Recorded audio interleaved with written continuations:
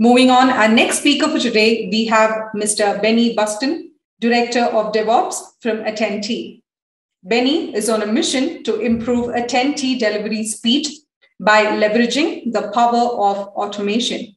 Working in the software industry for more than 20 years, Benny has gained vast experience in legacy deployment strategy and new technologies.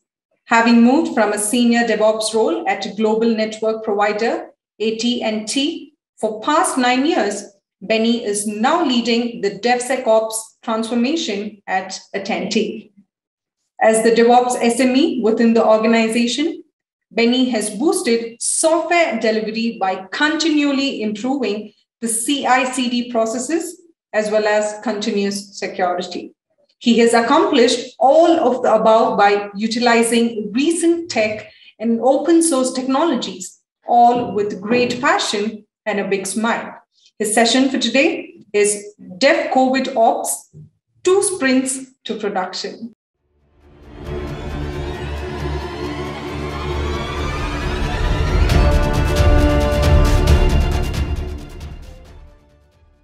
Hi, everybody. How are you? I want to start with something that looks like a date, but it's not actually a date. It's actually the number of hours and days, which is 13 hours for 3 days, that it took us to put into production our new quarantine management system. And there were challenges, okay? And during this talk, I'm going to explain to you how Attenti joined a worldwide effort to fight COVID-19 virus and the challenges we had to build a new quarantine management system. And most important is how using the right DevOps and security practices on our daily basis help us to deliver a new product to the market in just 2 sprints.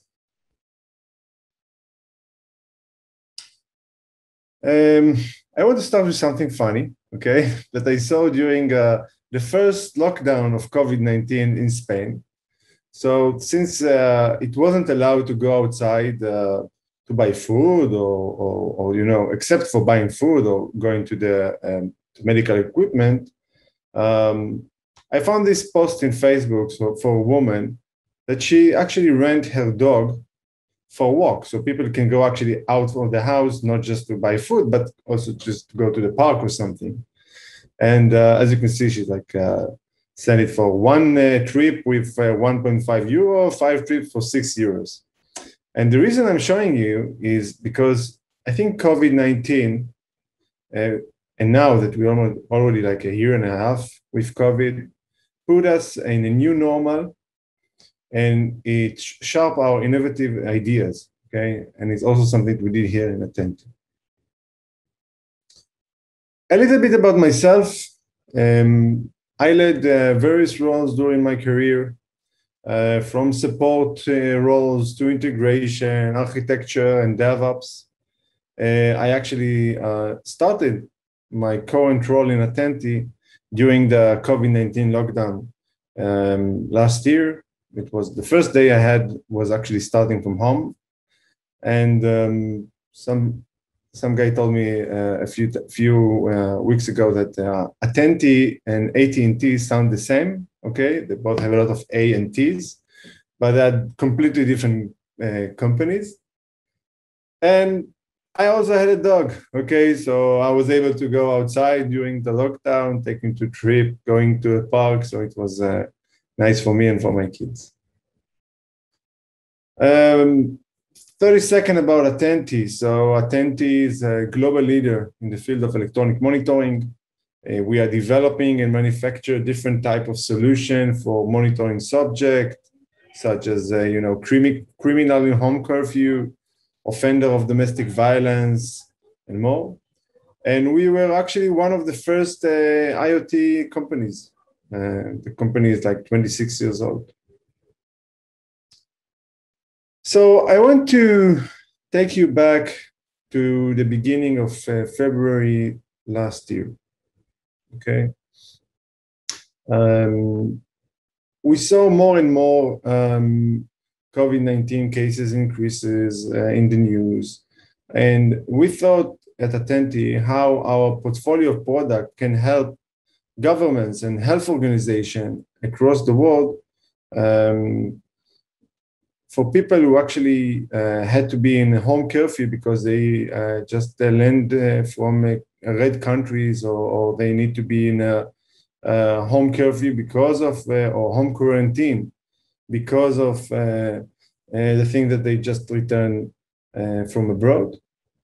And while some of our customers, okay, use the, let's say, the more traditional electronic monitoring devices and just put an electronic handcuff on people who just need to be in quarantine, we want to provide something which is a lighter solution, okay, that can be installed on every person's mobile phone, and it's not going to be too much intrusive. And lucky us, we didn't have an offering that we built for the US market. It wasn't 100% fit for this, but in this talk, you'll learn about what it is and how we did it.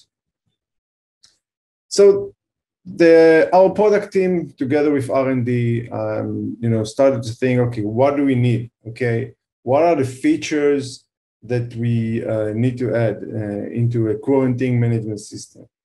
So we want to have ability that everybody using this app will do like an online check-in, which means that it's going to check that he's not leaving the house, and every few hours or 1 hour, they're going to do some biometric identification.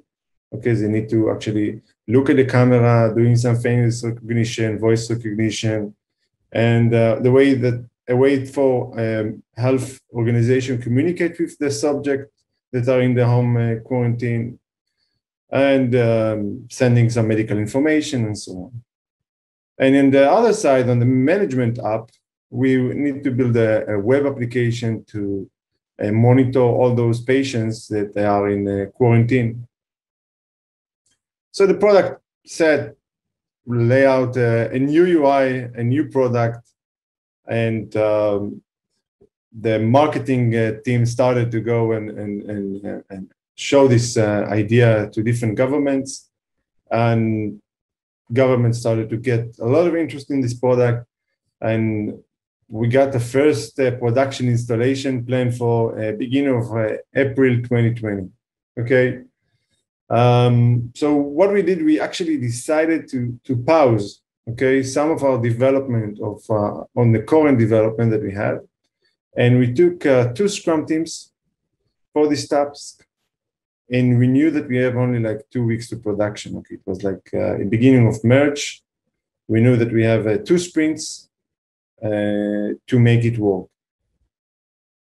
And customers, as you go to customer and tell them, okay, I'm going to deliver a new product, they come in with a lot of requirements, okay? So some of the requirements was about security, okay? Since we are talking about medical information, medical records, then it means that you need to make sure that all data is encrypted, and all data is encrypted in transit, at rest. Now, some of our customers want us to deploy this system in AWS, some in Azure, some want to be on-premise deployment. So we got different requirements, and we need to comply with those. So what actually was missing in our application, and what we had to develop in 2 weeks, in 2 sprints. So our application actually built on microservices. We're using Kubernetes and Dockers and so on. And what we have to do, okay, we have to develop a new web application for the health organization. We have to integrate web application gateways to enable security from the mobile, from the public internet to the mobile. We had to build a new public Docker registry, so all of our customers around the world can go and pull those microservices. And And of course, the new UI for the mobile application that we already have some of the features, but not all of them. So we know what is missing, or what was part of missing. And now I want to talk about some of the major decisions that we took that actually help us to build it and deliver it into sprints. So the first thing that we took, the first decision that we took was 2 years ago, is to use open source first. Okay, we want to reduce our costs, and we said that okay, we need to use open source as much as we can. Okay, and in order to use it, okay, we have to develop some security guidelines around it, which I'm going to look at it again in a second. The second thing was we wanted to make sure our product is cloud agnostic. Now, I know that a lot of people are going into cloud native and they want to be using only AWS services or only Azure or only Google Cloud. But we know that our customers, some can be on-premise, some can be in different clouds, some can be on private clouds. And this is the second decision. Now, when we're talking about open source bring with him a lot of challenges, okay? So the first thing is that we build our pipeline, okay? With all the quality gates to make sure that our code open source doesn't have any vulnerabilities, doesn't have any security licenses limitation. And we actually put open source scanning tools in our pipeline. The second thing was to look at our open source infrastructure like Kubernetes, Kafka, and so on, and make sure that we are using the right security guidelines and build it correctly, okay? Like not using root in a Docker container and other security measures. The second thing is, like I told you, we want to be cloud agnostic. And in order to be cloud agnostic, we want to make sure that we have what we call flexible deployment stack. Now, flexible deployment stack is basically is about building your infrastructure on layers. So the first layer that we used was that we built Terraform recipes, basically build the infrastructure. So it doesn't matter if you bring me a VMware ES6i or a Azure virtual machine or AWS EC2. We know how to build this infrastructure. We use a common tool to build the infrastructure, to build the VM. The second thing that we did was to use Ansible. Okay, Ansible as our configuration management. We didn't use a Kubernetes distribution platform.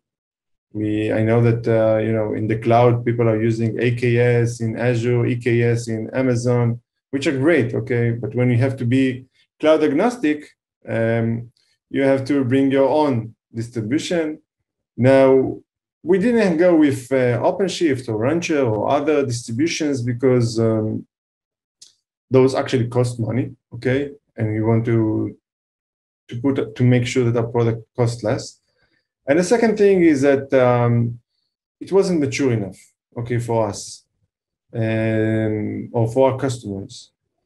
And some customer doesn't want to put Rancher or maybe have their own requirement. Maybe they will say, okay, I want to have a different distribution of Kubernetes. So we go with plain vanilla Kubernetes, and believe it or not, we're using kubeadm to install it and the platform on the platform itself. And of course, when we're working with this tier structure, if a customer will come and say, okay, I want to replace the Kubernetes with a different Kubernetes, which need just to replace the platform box. On top of the platform, after we installed the in Kubernetes, was to install other services like MongoDB, Kafka, Elasticsearch, Prometheus, Grafana, other tools that, or what we call the main Kubernetes, the main services. We call them Kubernetes core services, but they are not actually Kubernetes. And this we use Helm. Okay, we're using Helm files to install it, and we use also for microservices. Now, I know that this is a tier deployment, but again, we actually put everything in one script, one Python script that actually build it, these layers. Okay, so we have a Python script that actually build the different layers of the deployment. For microservices, we're using Helm chart and Jenkins. Jenkins trigger a job for continuous deployment, which actually using Helm chart. And using this flexible stack was helping. It helped us to use it for our main product, which was Aware, which is the main product we are developing. We were able to use the same stack for our A-Check, which is a US offering that we have. Now, you have to understand that while we have the core microservices that can be the same for all our products, we still have, each product has its own microservices. And what we have to do is just take the whole stack and add some new microservices like we showed before, like the web app, the new web app application that we have to develop. And that's why we actually able to use the same stack and build a new product. And of course, we have what we call the operational playbooks that can do other things on the cluster, such as backup, upgrade, infrastructure upgrades, and some other stuff as well. So we cover what was missing. Okay, what we have to develop into Sprint. We cover the technology stack that we use and how it's actually help us. And now, okay, we are back in March. We have 2 sprints. So what we're doing? Okay, now the R&D team, development team, started work on developing the web UI, and the DevOps team started to do some other activities in parallel. The first thing was about penetration tests. Now, since we developed a new web service, which we had to expose for customers on their own deployment data centers or maybe on the shared one, we want to make sure that it's meet all security standard. Now, I know that doing penetration tests is a bit costly, okay?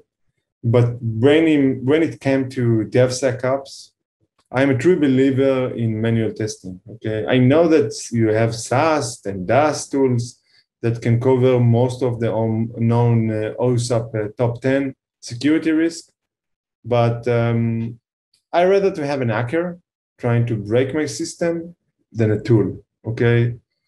Now, maybe in the future, maybe already now, there is some companies that are doing like AI dust or AI dynamic security testing, part of the pipelines, but I'm a true believer. So we had to engage a company, do penetration test, fix some things that we found on the penetration test. The second thing was that, we're talking about thousands of people who are going to land from red countries, and they need to be in quarantine. And we talked about a high load of usage of this application, and running load is always finding challenging things, and we did find some challenges. We had to manipulate our Kafka queuing management system, and I can tell you it was like a very long week of load testing, sitting in the midnight and make sure that we're fixing things so we have enough time to run the load again during the night. But we did it. We were able to load the system and get a product that can use in production. And the last thing is, since each customer came with its own deployment requirement, and at least the first customer wanted us to deploy the system in Azure, we wanted to use the cloud tools for application gateway and WAF capabilities. Now, Azure has an Azure API gateway that you can also add the WAF capabilities. So we have to design the system in a way that you can use on the DMZ part of it, the cloud service, and then using privately and go into a VNet into the Kubernetes clusters. And I can tell you that lucky us, okay, because today using cloud services, it's very easy to use, it's very easy to implement, it's very easy to learn. And it took us, I think, like a day or two to build it, okay, to just add WAF capabilities, add the API gateway, configure all the URL filtering rules, and that was it. And most important, I'm talking about merge time, okay? While I know that a lot of companies in March 2020, most of the companies already tell people, listen, go work from home. And also in Attenti, people actually develop this everything from home, okay? Now, everybody just, start working from home. They need to work on a new product. They don't know how to work from home. It was very challenging. And we found ourselves on very, very different hours, working on different hours. Sometimes people had to be with the kids, and sometimes we had to meet at 10 a.m., 10 p.m., in the night. And it was very challenging.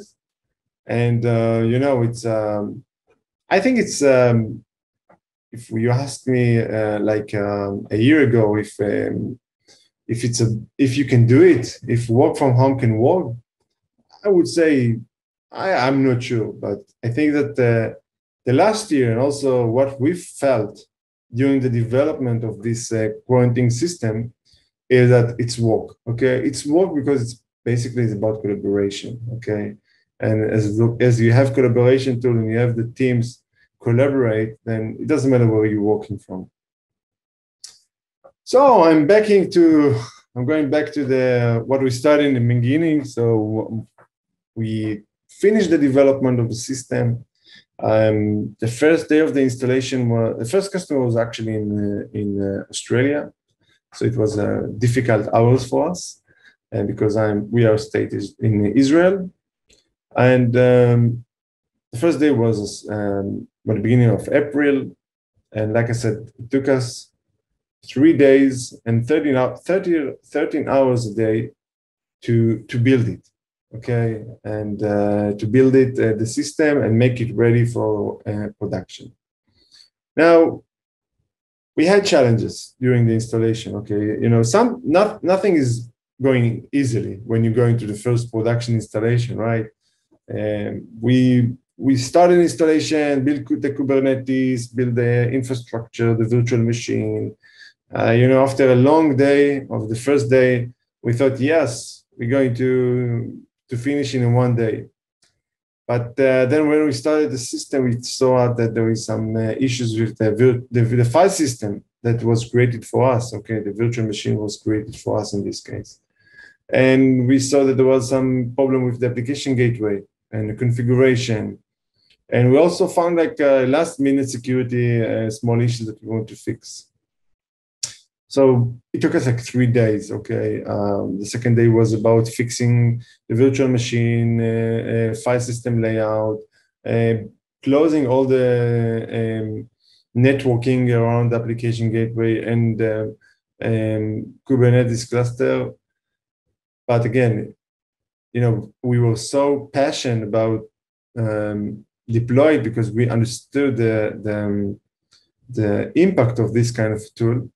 So we did it, and it was it was unbelievable. Okay, everybody in the company was amazed how it's possible that 2 sprints ago you started development, and in 2 sprints, we get into production at a customer site with a new product, okay? And it was something that I never experienced in my life, okay? And I think it's and we're going in the end about some takeaways, and you will see the takeaways from me. Some small things about some of our, what I think is our main reason for success in terms of DevOps is our DevOps culture. Like you said during the talk, we're using a flexible stack and we automate everything. And it's very important for us not to do manual stuff. We're putting a lot of effort on automation, and we're putting a lot of effort in DevSecOps, okay, in our pipeline to make sure that in our penetration test, in our security thinking. The third thing is master the technology. Basically, you have to have people, you have to invest your people and to make sure that they are always continuous learning, and getting an expert on different type of tooling like cloud, like Kubernetes, like networking. Now, I have, there is no one, or let's say that it's very hard to find a full stack DevOps, okay? Somebody that know everything. It's very important to invest time on your DevOps engineers on specific topics. Because then they become a master in this, and then they're able to provide you much more solutions. And again, some takeaways from this is, like I said, 2 sprints, it's a lot of time, okay? People sometimes think that, listen, 2 sprints, it's not possible. I'm not sure if it's because we work from home when we didn't have any time limits, and we can just, work in the morning, work at night. Maybe we work more hours than usually, but 2 sprints is a lot of time, okay? Especially when you are passionate about deploying a new service.